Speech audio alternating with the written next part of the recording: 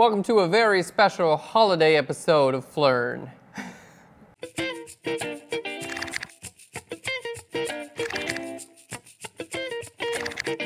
Hey guys, and welcome to Phlearn. My name is Aaron Nace. You can find us on Twitter and Facebook at Phlearn. If you guys are watching this on YouTube, be sure to subscribe to our YouTube channel so you can be filled with silliness and Photoshop and photography in your life on the daily. Today, we're doing a really cool episode. We're gonna have a lot of fun with this. We're making ridiculous Christmas cards, and today's episode is featuring Nick, who works here at Phlearn. Let's get into it. We got a lot of stupid things to do today. All right, so to start off, we've got a couple of images of Nick. We actually took these at our holiday party about a week ago, and just a real winner. We just have a real winner working here at Phlearn, and we're going to be combining these images and actually putting them into this background, which we got on Flickr on the Creative Commons. All right, so what we're first going to do, let's go ahead and bring our images in. I'm going to bring this guy in, and to do so, all you have to do is shift-click and drag from one image to another one, and we're going to convert the color space. Now you can see this is a little bit bigger than the other image, but it's not a problem. We can always resize it. And then this one we're going to save for a little bit. We're going to do something a little different with this one. Okay, let's hit F to full screen, and we're going to go ahead and resize it. So I'm going to hit Command T. That's going to bring up our transform dialog. I'm going to link our width and our height, and then we're just going to kind of scale this down. There we go. Now, the point of these episodes is not to do a good job, just to let you guys know. These are supposed to be bad Christmas cards. So if I do horrible Photoshop, just keep in mind, it's supposed to be bad. And, you know, just don't do what I do. This is for your enjoyment. We're going to use a magic wand to cut out Nick from his background. I'm going to just click over here, and let's click on this contiguous button there, making sure that we're going to just select this out. There we go. And we're doing a horrible job cutting him out, and this is pretty much exactly what I would do if I was trying to do a bad job. I would not refine the edge. I would just say, yep, that looks pretty good, and let's go ahead and click on the layer mask button, and there we go. I will go ahead and cut that out, but his hair is staying. I don't even care. I know it bothers you, but I don't care. I'm leaving it. All right, let's select this out over there, and there we go. We've got Nick cut out from the background. So he's going to come in. We're going to have him come in right about from the side. Something like that. Oh, man. He's just looking really good. Okay, so he's doing great. Let's go ahead and go back to our other image. Let's go. There we go. This guy here. What we're going to do is I'm going to grab the crop tool. So I'm going to hit C for the crop tool. And then I'm going to choose like a 1-to-1 ratio for this. So I'm just going to put a ratio of 1 to 1. So we want this to be a square, and we're just going to choose his face right in the middle of it. There we go. And then I'm going to hit enter, and it's going to go ahead and crop that to a square. Now we get to use some tools that really I never get to use in Photoshop, so I'm actually pretty excited. We're going to filter, distort, and to spherize, which I really never get to use. We'll just go all the way to 100%. Why not? And hit OK. And there we go. All right, it made him a little bit big. Let's do a little bit less. Let's go to distort, spherize. We'll just do a little bit less so he doesn't like pop out of the frame.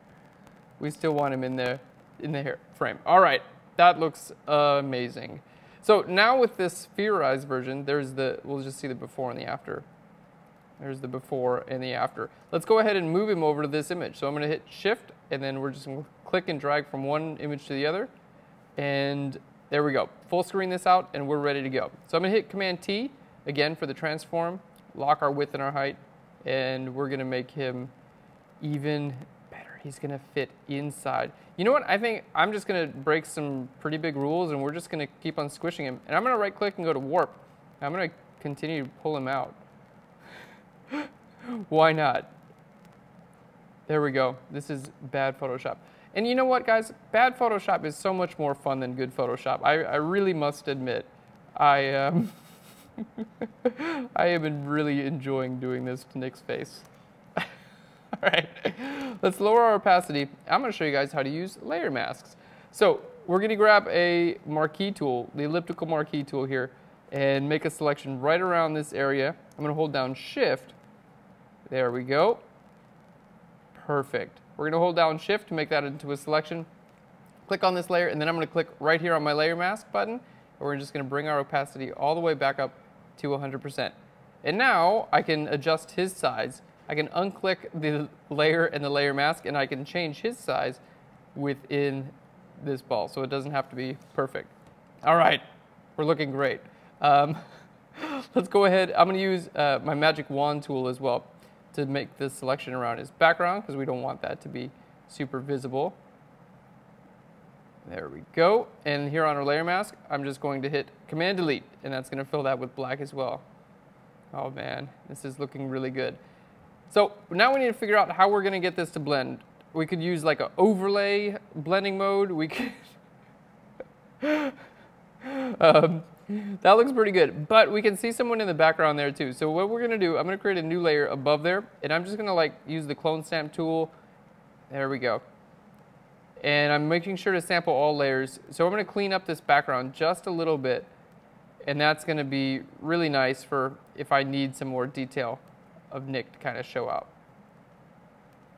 There we go. You can use the clone stamp tool. You know what? I'm going to switch to my brush tool here, because either one will wind up working pretty well.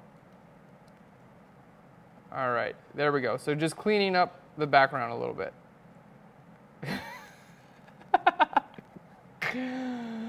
Oh, Nick has never looked this good. Let's go ahead and, with our layer mask, just layer mask in. You know, I'm going to hit X over here to like fade this in too on the top and the bottom. We really do need a nice fade going on. This is just looking really, really good so far. I'm really happy with what we're doing. So next we're going to just, let's brighten this guy up a little bit. I'm going to create a curves adjustment layer. We're still using kind of advanced Photoshop techniques. I'm going to hit Option Command G to clip this curves adjustment layer. And we're just going to click and drag this up a little bit. And then maybe it should have some yellow in it. So we'll just pull the blue channel down a little bit. There we go. Let's just see what that looks like on the before and after. Really, really good. If I hit Command J on this layer, you can see he gets even more overlay. We could change this from like normal to screen, and then yeah, if we want him to show up a little bit more, which I think that just looks really good. Okay, let's go ahead and group what we have so far. I think it's about time to add some text. What do you guys think? So, a new layer, and I'm going to hit T for the text tool, and type in your text, and then we're going to go ahead and go to our, you can see it's huge. It's way too big right now. So I'm going to go to Window, and then down here to Character. There we go. And no, not Channels. I'm going to go to Character. All right, let's go ahead and change the size of our text. And we definitely don't want it looking like that, because that looks way too good. So let's go ahead and make it white, and we really want to choose a font that's just absolutely horrible here. That's my main goal. You know what? We're going straight to Comic Sans. We're going straight to Comic Sans. Oh man! And can we bold it too? A bold Comic Sans.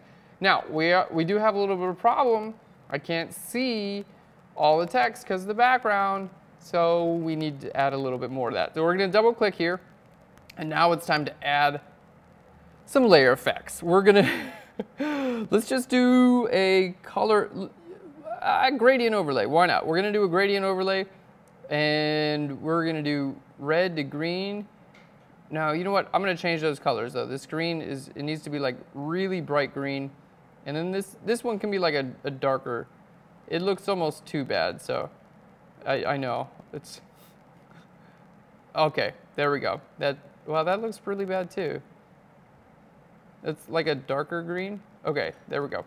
I'm trying to make this look bad, but there's a certain point at which it just looks too bad, and we want to avoid that point. All right, we're gonna put a drop shadow on that for sure. We're gonna definitely need a drop shadow. We're gonna have this come up from that way. That way it'll just you know, separate it from the background a little bit. So now you can see with the drop shadow turned off and on, you can see now you can actually read what's going on. And then it's going to need a stroke as well. Let's just put a white stroke on there. And okay, have a ball. Oh, you know what? We need to change our text. To do that, all you have to do is double click right here, and then you can just select and then delete it. Have a ball. And then, all right, I'm gonna hit Command J, which just duplicates this layer. And then we're gonna write this holidays. But we really don't want these to both be in the same font. That would make way too much sense, and that would be absolutely ridiculous. So a good way to do that is just click here on your font thing, your font thing. Click here on your font thing, man. Click on your font, and then click over here where it says the font, and you can just use your up and down arrows to choose what font you want, which is really nice. And you can just kind of go through it. So this is the technical way that I think that you should do. Oh, this holidays. Well, it's messing me up because of the colors and everything like that. All right, we're gonna change the colors because it definitely should not be the holiday. Ooh, that's pretty good. We're gonna find it soon. We're gonna find the one. I know we are. If you wanted to really step your game up, I would recommend going. Ooh, that's pretty good. I would recommend going to like free font. Type in free fonts or something like that online, and you could get like a Christmas font. But we're just not that. Oh, what if I turn this off? Wait, all caps. Oh yeah. Oh, yep, that's it. We found it. I knew we were gonna find it, and we just did. Let's just make the size a little bit bigger. All right, here we go. That was just much too big. You can also hit Command T and then stretch it. And one of the things you definitely don't want to do when you're working with fonts, by the way, is stretch it without like keeping the scale. So like if you hold down Shift, you make sure to stretch it without making it too wide or whatever.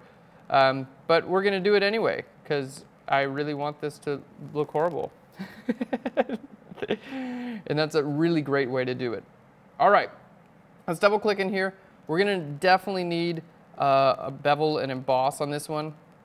Yeah, definitely needs that. And then the gradient overlay, we're gonna have to go red on this one. So we're just gonna click there, and then we're gonna go all the way up here to red. Ooh, God, that's so gross. The red to the green just kind of turns into like poop brown in the middle. Gosh, okay. I can't even do it. I can't make it that bad. It's like there's something. This is still really bad, actually.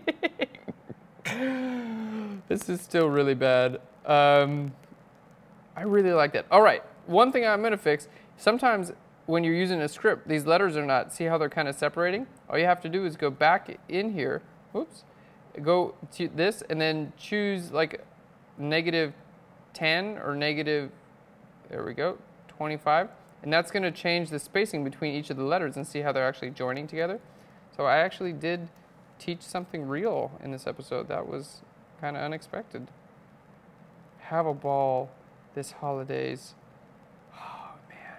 Okay, let's just work on our fonts a little bit more. We can kind of figure out where we want this. Yeah, I like it better up there. Are we gonna make it smaller? I think we should because yeah. No, it worked bigger. All right. You know what? I really want to like Comic Sans here, but it's not right. It's not good enough.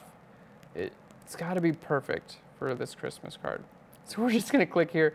We're going to continue to change that just a little bit. And I might take the stroke off. We'll see. Have a ball. Oh, I think we did it. I think we just beat Comic Sans. Yes, we really did. You can click on this arrow, and then you can turn on and off your effects if you want to, like the stroke, and the gradient overlay, and the drop shadow. Yeah, I think it works better without that stroke. What do you guys think? All right, and you can even go in here and double click on the stroke, and it'll go right to the stroke, and then you can choose how much of a stroke you would like. We're almost done, guys. No holiday card is complete without way too much lens flare. So we're gonna do that. I'm gonna hit Shift Option Command N and then Shift Option Command E for a snap visible layer. And then we're gonna go to Filter, and we're gonna go to Render, and then down to Lens Flare. Let's go ahead and put one right up here. Generally, you wanna keep a lens flare, where a light source is. So like right there. That would, make a bit of sense. So we'll start with that. but my gut tells me we should put more than one lens flare on here. So we're gonna filter, render lens flare again. And then this one, we're just gonna, you wouldn't believe it, but it's hard to make it this bad. Well, yeah, all right, we're gonna do at least another lens flare. Oh man, so when people tell you, when you can tell your family you learned how to do Photoshop on Phlearn.com, and then you can send them a Christmas card like this, and they're just gonna be blown to smithereens. I know it. Man, it's just gonna really just make the world. All right, let's see.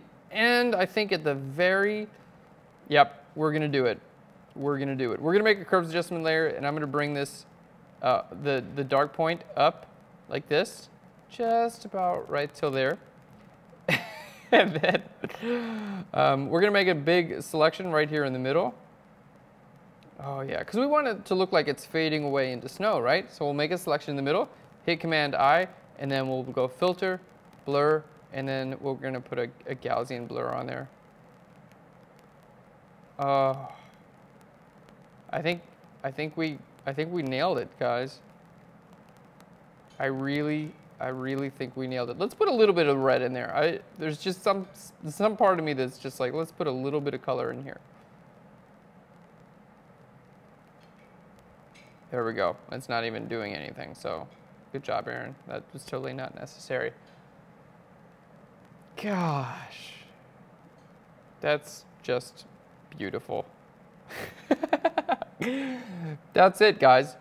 That is our holiday lens flare, a Christmas card. Thanks so much for watching Phlearn. We hope you guys had a ball with this episode. Have a wonderful holidays, and we'll Phlearn you later. If you want to be entertained and learn some Photoshop on the way, be sure to subscribe to our YouTube channel. Thanks again, guys, and we'll Phlearn you later. Bye, everyone. Hi guys, Kat from Phlearn here. For more information about this video, please be sure to check out our website at phlearn.com. Check out our new pro tutorials, which include beautiful glowing skin and juicy kicks. We also have some awesome free videos like how to do an editorial corporate shoot and how to create lens flare in Photoshop. If you or anyone you know would like a free tutorial, please sign up for our newsletter. It's free. This is Kat, and I'll Phlearn you later.